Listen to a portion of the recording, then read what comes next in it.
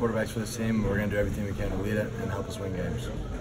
Gardner, how does that make you feel coming out at halftime? The city's behind you, fans are cheering for you. How does that make you feel coming out? Yeah, I appreciate it.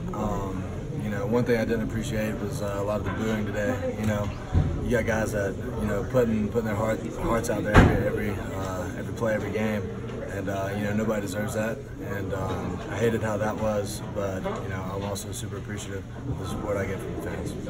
What was the conversation?